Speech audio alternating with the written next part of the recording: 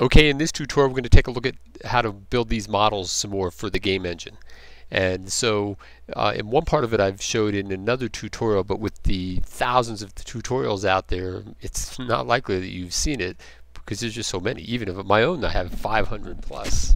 So this is the same model from yesterday, but I just applied a color to it. So if I was going to use this in a game environment, I might do a couple things. First is I would maybe join them all together. So maybe I'll just go into this mode here, and that way I'll get, let's see if anything else, since that's the only thing connected, it really doesn't matter. I'll turn the lights back on. I'll just join it all.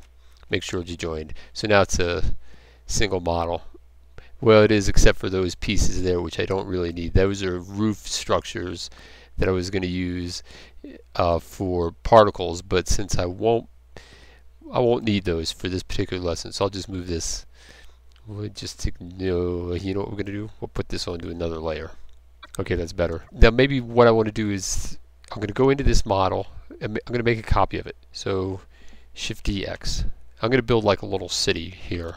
I'm going to show you how I actually use these in the game engine like this. And then I'm going to go back into this individual model. I'm just going to press U and I'm going to make sure it has its own material. That way I can come over here and change it to another color like that. And then maybe I'll do it again and I'll do Shift DX. And I'll do the same with this one over here. Make sure I press U so it's a new material. Maybe I'll make that some kind of sienna looking color of some sort. And then I don't want them all to be the same shape, so then I'll just go into one of them. Go into edit mode, make sure back faces are visible, back polygons are visible. Usually I work in orthogonal mode for this real quick. And then maybe I just want to change up the shape of this. So I'll press A, make sure everything's deselected. B, grab this, maybe move that over like that. A, B again, grab that, move this like this, and then maybe one more time. And then maybe make this a wider angle building of some sort. So there's my new designer building, and I'll leave edit mode. And then maybe the whole thing I'll just make shorter. So you get the idea. I'm just changing up the shapes a little bit. And this one, well, maybe we just want this to be a taller building. So as Z, I'll just make that a tall building. So I have a little bit of variety in the scene and a little bit of color. And maybe the spacing is like this. So then once I have all this, then what I do is I can take everything and I'll just combine all of these together. So I'll get these together and I'm just going to join those, right? And so now they're all one object. No, it joined it, or I must have pressed it twice or something like that. Okay, so now that I have that, then I'll go use the array modifier like we've done before. Grab the array modifier, and there we go. Now we'll just separate that out a little bit here. So maybe there's the beginning of my city, right? Like this. I'm going to make this way out there too.